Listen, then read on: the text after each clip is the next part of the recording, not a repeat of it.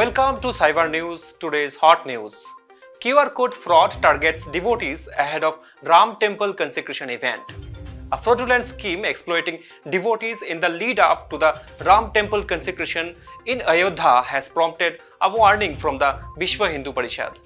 The scam involves cybercriminals circulating social media messages soliciting donations for the temple's construction using QR codes for a simple scan and pay process to swindle money. The VHP, through spokesperson Vinod Bansal, revealed the scam after reports of social media messages and phone calls urging donations to the temple.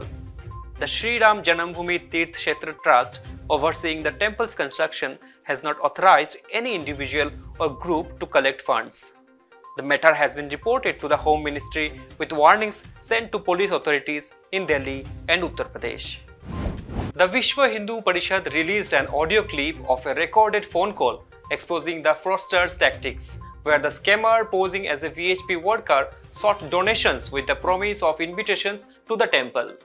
The scam highlights the growing trend of QR code scams, which can lead to phishing websites or malware installation targeting unsuspecting individuals with deceptive tactics.